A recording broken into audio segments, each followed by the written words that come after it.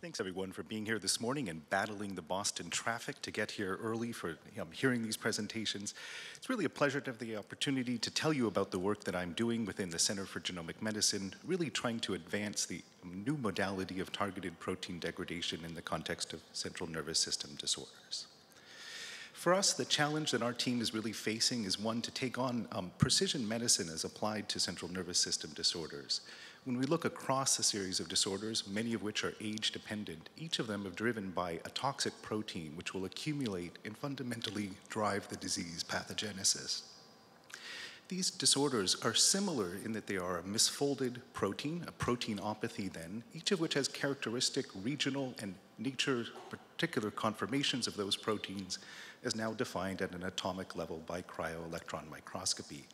These targets have remained challenging for a number of reasons, including their abundance within the central nervous system, some proteins reaching concentrations of micromolar levels, meaning with the stoichiometry, targeting those directly, it's been challenging for antibodies and small molecule therapeutics.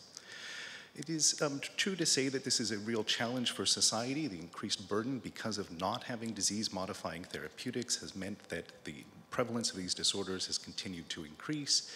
And it's estimated that by 2015, we'll have approximately 14 to 15 million individuals in the United States alone diagnosed with these disorders.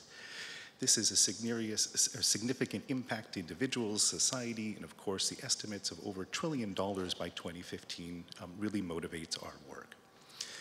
Because we don't have disease-modifying therapeutics and we are fundamentally targeting aspects currently of the individual symptoms for these disorders, we really haven't prevented the progression and accumulation of these in individuals. Currently, 5 FDA-approved therapeutics targeting two targets with, of course, adjuvanticab, the most recent addition as a biotherapeutic. Our interest then is to really begin to continue to humanize the process of CNS drug discovery, leveraging some advances both in our understanding of the disease pathophysiology, advances in human genetics that allow us now to identify causal mutations for these disorders, and a remarkable development then of positron emission tomography agents enabling the imaging then in living patients.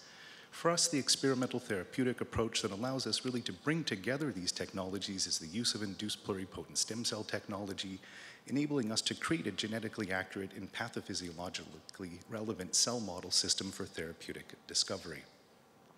Here, bringing those pieces together and working in close collaboration with our colleagues within the Center for Genomic Medicine and Department of Neurology at MassGeneral Hospital, we've used targeted DNA sequencing to identify patients with mutations in the causal genes driving neurodegeneration, in particular MAPT or tau.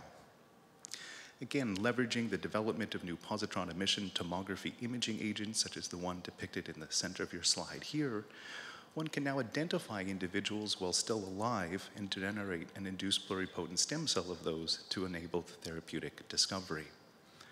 Our particular solution then to the challenge of targeting these proteins driving neurodegeneration has been to take advantage of this new modality called targeted protein degradation, or PROTACs, first really popularized by the pioneering work of Craig Cruz and colleagues, Jay Bradner and others locally here, which conceptualized the development then of a bifunctional small molecule that can recruit a protein of interest into close proximity with a ubiquitin E3 ligase, subsequently allowing that protein to be covalently modified and targeted for degradation by the proteasome system. Really beautifully, that same small molecule, once that protein is irreversibly degraded, can participate in multiple rounds of independent targeting a protein for degradation, turning that small molecule into something that begins to have catalytic properties.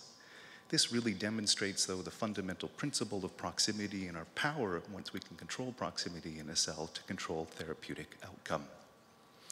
In our first generation molecules, which we developed, we were able to show very nice dose-dependent degradation of pathological conformations of tau, as depicted here by Western blotting and independent ELISA assays. On the basis of these data, then, we set out to determine the molecular and understand the molecular mechanism, here developing a compound that has the same warhead to target tau, the same linker region, but is unable to bind to that ubiquitin E3 ligase and shows no degradation in our cellular systems. Excitingly, these compounds were well tolerated in our human neurons. This is an image depicting what our neurons look like. They're quite beautiful. The ability now to study the molecular and cellular mechanisms of pathogenesis of tauopathy is now possible with such systems. This particular slide depicts the reduction of phospho-tau, a particular conformation that we believe is important for driving disease pathogenesis, and the fact that we're able to very rapidly and potently reduce the levels of tau burden in these patient-derived models is highly suggestive of a potential therapeutic benefit. One of the key questions for us to address was how much tau we needed to degrade. And for this purpose, we took advantage of a paradigm that we've developed that reveals the selective vulnerability of tau mutation-containing neurons. In this case, we've pre-treated our neurons for a total of 8 hours with our degrader compound and subjected them to a cell stressor, here A-beta 142 peptides. This reduces the viability of only tau mutation-containing neurons, and quite remarkably, our exposure to our degrader compound is able to provide the same level of protection as a CRISPR knockout of the same MAPT gene. There, of course, those neurons grow up never having tau, whereas our small molecule treatment is provided just for that 24-hour period. These data then, and this incorporating our inactive control compounds, strongly suggest to us the mechanism of action of these bifunctional degraders and provides, I think, a really important proof of concept then of using targeted protein degradation. To date, every single one of the tau mutation-containing neurons that we've treated, these molecules have been active in, no effect on viability or morphology, and no effect then of just the tau ligand or the cereblon E3 ligase binding component. We can block the effect of these degraders using inhibitors of the ubiquitinin E3 ligase itself, or by blocking the proteasome-mediated degradation. And I think one of the most exciting observations is that we can compete off these degraders using excess amounts of the tau PET ligand, really closing the loop then between the pathological conformations that that PET ligand sees in vivo in living patients and the conformations of tau that are present in our human neurons. One of the most, I think, unexpected observations that we made that actually was predicted by the design of our agents, but we were a little slow to catch on at first, was the notion that these molecules are really specific for the pathological or misfolded forms of tau. That is, based on the warhead that we've developed that is based on the tau PET tracer, we would predict no degradation in healthy controlled neurons. And that's exactly what we've seen so far, really illustrating the promise of targeted protein degradation as a modality that can exploit the three-dimensional conformational changes of protein misfolding disorders, something that antisense oligonucleotides might struggle with, perhaps most similar then to an antibody-based therapy, but we're able to target intracellular forms of tau, subsequently preventing the release and spreading.